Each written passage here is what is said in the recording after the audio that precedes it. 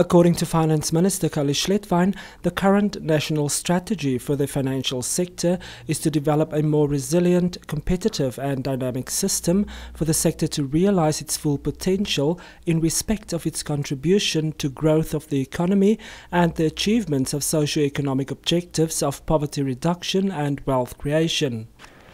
But apart from the strategic focuses in the strategy that we are gradually but steadily implementing, we need to think ahead to find out whether our current supervisory model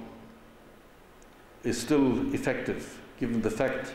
that our financial sector today is much larger, more complex,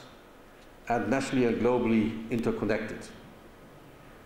Hence, we need to ask ourselves the question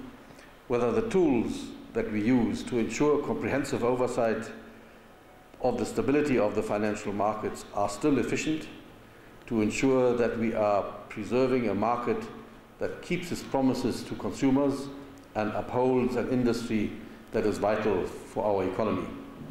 Although Namibia has a sound, profitable and solvent banking system ranked among the best in the world, government and its regulatory authorities will have to engage in serious and factual consideration to shape a future Namibian supervisory model, says Schlettwein. As a result, his ministry is currently working on a new banking institutions bill aimed at addressing key supervisory and policy issues.